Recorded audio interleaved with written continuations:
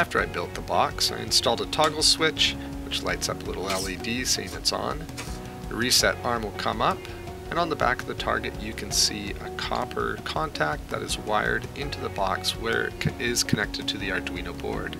There's another contact on the back that also goes to the Arduino board as well. When you open up the lid, you can see the electronics. Down the bottom I hot glued a couple of hinges to connect to the base.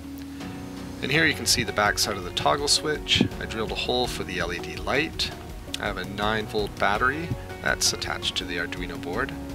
Up here is the servo, and then the reset arm which is attached to the servo.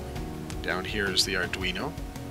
And this is the schematic that I used in order to design this. In the description is a link where you can get this schematic. I'll shut the lid. Just turn it on and there it goes, it resets up. I hope you enjoyed watching.